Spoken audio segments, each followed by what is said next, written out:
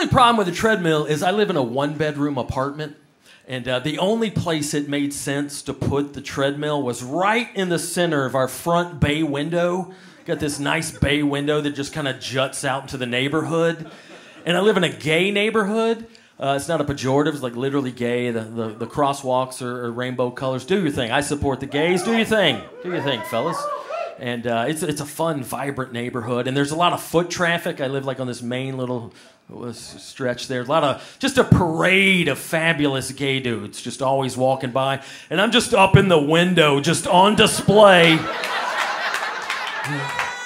Just like the world's grossest red light district. Just like I'm too dumb to figure out OnlyFans. I'm just like, I don't know, just look, I guess. I don't know. What's your kink, fellas? What are you into?